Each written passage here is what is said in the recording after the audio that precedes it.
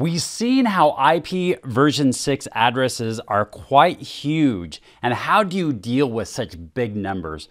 But there are some ways that we can break this down, and what are all the components that go into this IPv6 address format. So let's talk about that. Let's talk about the IPv6 address format.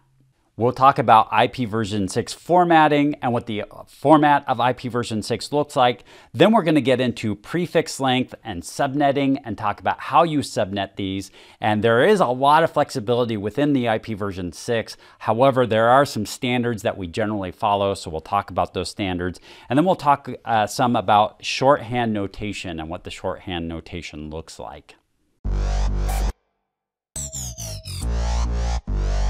IPv4 addresses have 32 bits, and IPv4 addresses are broken down into 4 sections. We call each one of those sections an octet, and that octet has 8 bits for each one of those sections. Well, that's fine for IP addresses that have 32 bits total. But when you're talking about IPv6, you have 128 bits that need to be represented. So this is how this is broken down. So this is broken down, first of all, into 8 different sections.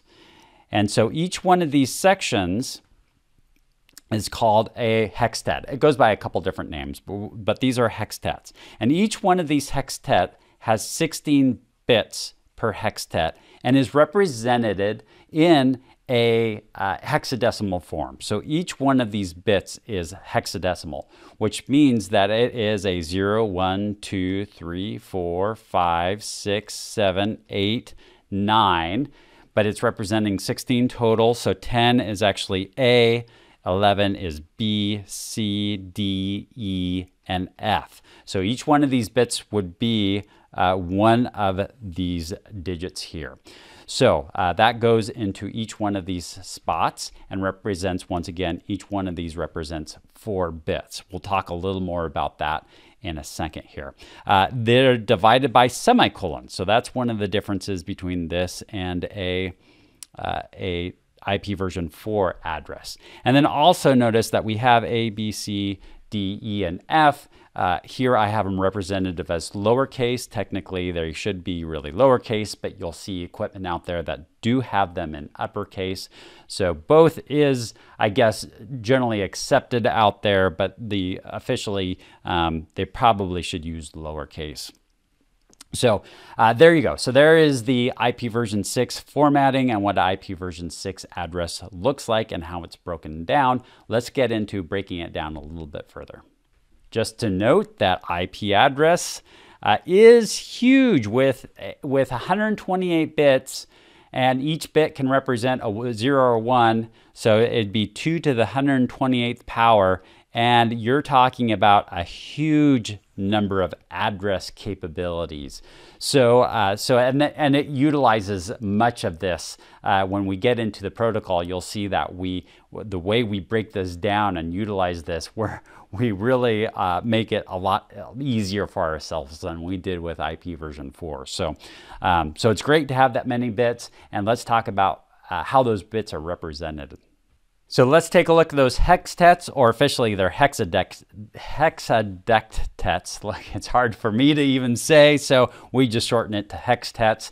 It's also can be known as a quibble or a quad nibble, so they can go by a few different names. I'm only showing you 4 hextets here, and we know already that IPv6 has 8 of these. I just couldn't fit them across my screen and still have it at a decent size that we could look at it. So I have broken this down into just the first 4. So we're just going to say this is the first 4 that is right here. So what does this look like? Each one of these hextets is 16 bits total.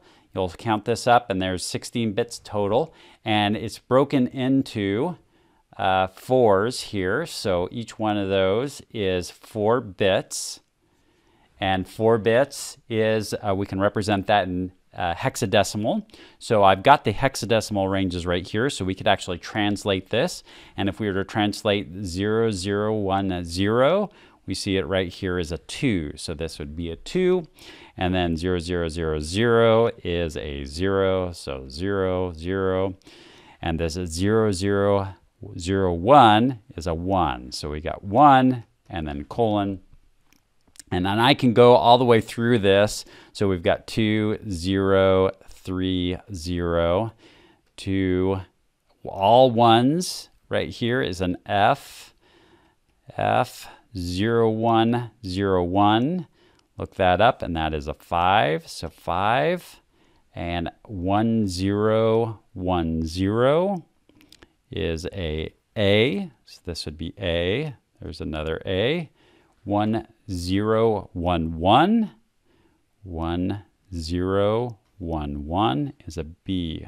So that is the first, it's representing the first 64 bits right there. And then we'd have to do this for the following 64 bits to totally figure out what this address is. But this is when you actually are translating bits of these IP addresses to the hexadecimal form of this.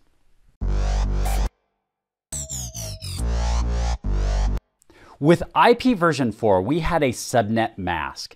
The subnet mask would identify how many of the bits were designated towards the network side and how many of the bits were designated towards the host side. IP version 6 has something similar. In IP version 4, even towards the later part of it, we started using CIDR notation to identify the count of bits rather than having a subnet mask that said 255.255.0.0 or whatever the subnet mask was. So we made a transition with IP version 4. IP version 6 just uses the prefix length, and it identifies what is the network portion and what is the interface portion of this address. So when we see an example, and when we see a /16, that is saying that there are 16 bits that are designated towards the network side of this. And so 16 bits would be this first hextet right here. Or we would see a /32, and that would be up until this point right here. Or we'd see a /48, and that would be up to this point. So it designated how much bits is the network assigned to, and that is the prefix length. For most of our networks, our network is going to be the first 64. So most of your networks, you're going to see a lot of /64, and that's designated as the network address for a lot of our networks. And then that remains, the last 64 bits are designated towards the interface. So this is the prefix length when you're talking about IP version 6.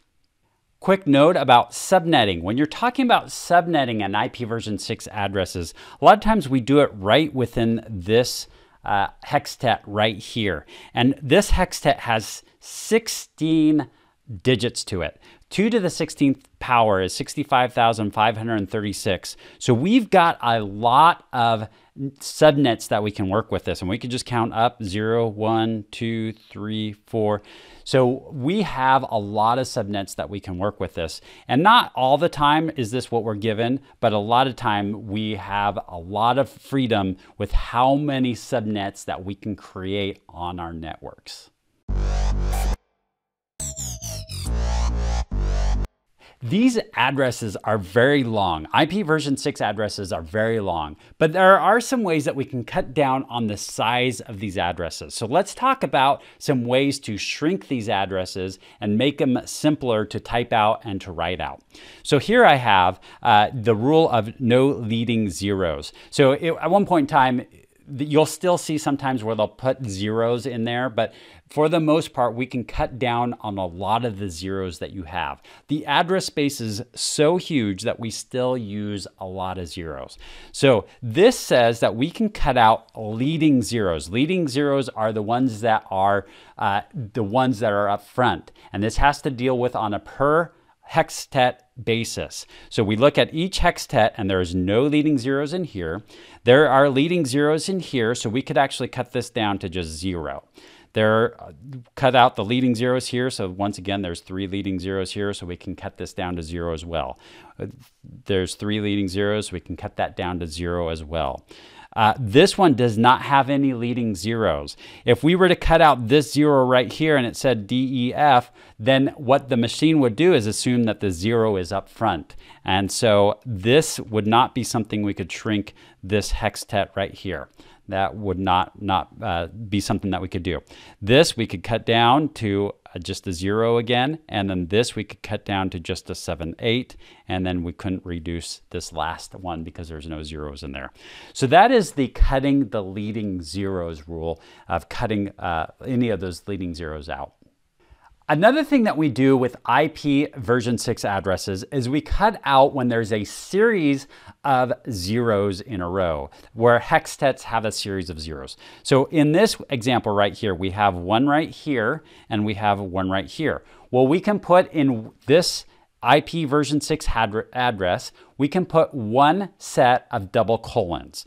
And so in this case right here, we're going to choose what is the largest set. In this case, we have a 3 here and only 1 here. So I'm going to choose this 3, and I'm going to write this out as 201 colon DEF 0 colon 0 colon 78 colon 9ABC.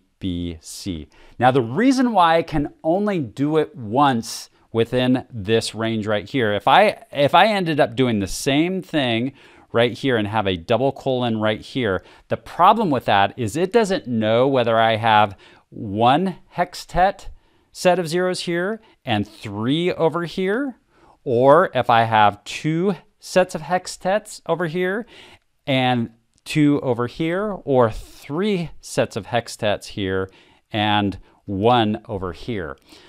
It knows that in total there has to be 8 sets of hextets. So we've got 1, 2, 3, 4, 5 defined. So now it knows that this representation of the double colons right here, it knows that that's where it needs to put in 3 hextets there. So that's how you figure out how to reduce it, and how the machine figures out how to add those back in when it's doing its calculation to figure out what its address actually is. So this is what we end up with, is this address right here, which is quite a bit different than that address that we started with all of those zeros involved into it. So removing these is not only helps you in identifying these addresses much easier, but it also is something that should be done. It's just part of the RFCs, is that you do eliminate these, not that it's optional to eliminate these. There you have it. We talked about IPv6 formatting and what an IPv6 address looks like. We talked about prefix length and how we identify those network bits and also the interface bits. And then we also talked about the shorthand notation, or removing those zeros to reduce the size of these IP address, or the IPv6 addresses.